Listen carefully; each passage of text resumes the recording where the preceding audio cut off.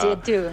Yeah, because we're going to see them walk out to stage, of course, here. And still, performance-wise, you know, these guys that have been making names for themselves. Schools did a pretty good job, actually, back in the group stages where they were also pretty aggressive from the early game. So I think it boils down to the draft, too. Like, if you're going to give, like, Saksa here or Irad those types of heroes. Oshi. So now we know exactly where things are falling into place, right? Of course, this provides them a lot of that sustainability still.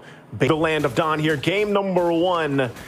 Down to the last 8 teams. We're kicking off here. RQ Hoshi, Burmese Ghouls in this best of 3. One of these teams will be sent out of the tournament here after the series. So we all start here once again.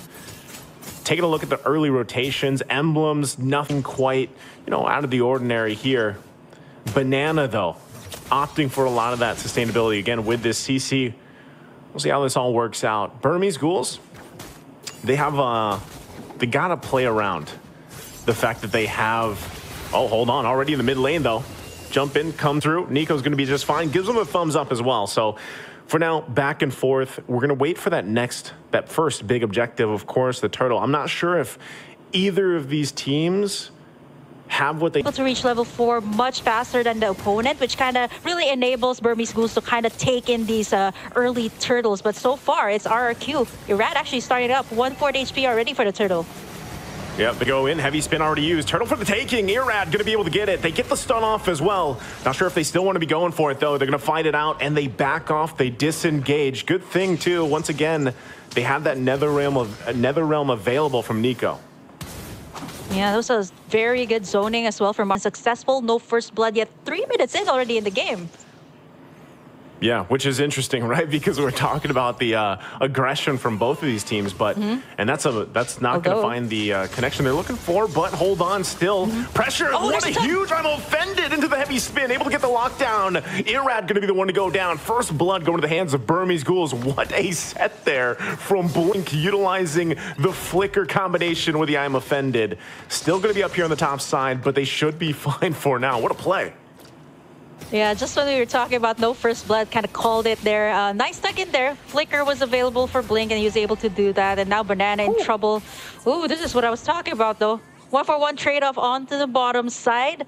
And you see kind of like the aggression of Dlar, right? Going right into the turret to make sure that he gets the pick off. But again, kind of nullified since it was like a 1-for-1 trade. Here on the middle side, though, Burmese Ghouls. Briscoe setting things up, but not anything too crazy happening. You see Blink, if he continues to do that every time the flicker's available to him, is really going to pay off, right, for Burmese Ghouls. That's kind of what they have to do. But Brusco on the other side, a well-timed Annoying Fury is going to help them out. And not only that, but they have the extra CC available to them with Irad's kit. Dragon Form going to come down, still be working for this turtle. Second one, Sox able to secure it. Gets a lockdown now on Irad. He's kind of stuck between the wall. He'll get taken out by Dlar. And there's nothing RRQ could do there. So objective and a kill for Burmese Ghouls. I like how Burmese Ghouls also kind of like knew that tried to go in for the Violet Requiem and the Spatial Migration, but you know, it kind of backfired here onto RRQ. And now, so far, Burmese Ghouls, they've done a good job of equalizing things out. Briscoe, though, goes in, jumps in, but look at that. Again, the sustainability is kind of the way, of course, NetherRealm works. It buys you a little more time, and they're going to be just fine. It might actually just be a double-edged sword for your team. Yeah, and I think that's, again, you have to respect the fact that even with everything happening now, you know, the past couple of minutes, it's pretty much even, economy-wise, right, for the most part. And Skylar not going down, able to kind of just farm up here is great for RRQ. But even on the flip side, Burmese Ghouls, exactly. Both teams want to go full force here. The difference maker could be that gold lane, having that available. You can already see in the mid lane, whittling down slowly, but Stitch going to go down bottom. Team's going to be fighting it out 4-on-4 here for this third turtle. Taking it slow. Turret goes down to the bottom side as both gold laners wait there. Turtle's going to reset once again. Still looking for an angle here. Brusco there in the front lines. No one committing just yet. They're trying to feel this out. Yeah, they have to. There's some pressure, though, in the mid lane. They got to deal with it for now. RQ still in position. Right now, Burmese Ghouls just kind of letting them take control of this space. Blink not gonna commit. There's a dragon form finally going for the initiation. Huge stuff nice there one from Brusco though with the flicker, Manoy and Fury. Now they're gonna be battling out. Still looking for a kill to fall here though, as both gold laners trying to make it away. Dlar will finally fall. Stitch now joining the fight. Irad taking a couple shots. He's almost there, but another knockup comes through as Irad falls. It's a double for Stitch though, but Skylar finally gets a kill as well. And now the mid lane turret goes down next. They find wins on both sides here, but RQ pulling out just a little bit ahead. Now Soxa, buff can be worked on, and he's deleted by Banana, gets whittled down quickly.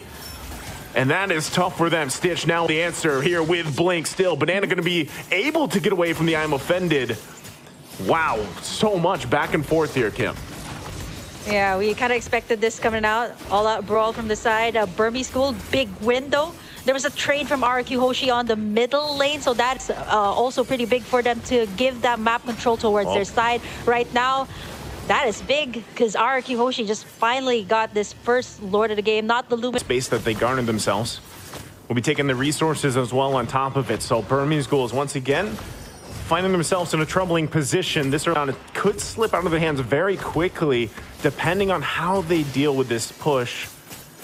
It's going to come down once again if Blink can find a setup that he's going to be looking for on this Ruby pick once again.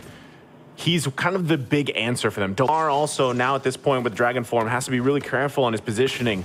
Turret now in the mid lane, tier 2 going to fall into focus top side, tier 3. And you can already see Skylar very confidently just kind of poking down what he can. Shield's already taken care of as well in the mid lane. But right now, Burmese Ghouls holding it together on the defense. For Burmese Ghouls and RQ, what they both have in common right now is the timing of the ultimates. The Netherrealm here, the Blazing Duet. Even for the side of RQ, the timing here of Brusco's setup. He does have the flicker here. They want to go for the pressure here on the mid side. There's the tug in by Blink. Able to get the pull here, but he's still going to be able to stay alive through it all. Netherrealm comes down too. Dragon Form there to cut him off a little bit. Dlar, though, takes quite a few shots. No one goes down in the exchange. Big item picks up as well. The Flask of the Oasis now for Brusco.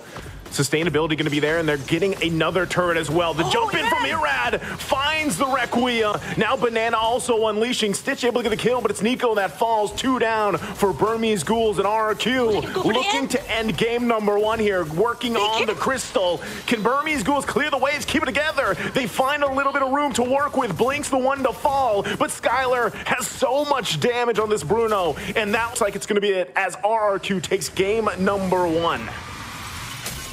Wow, just when we thought that it could have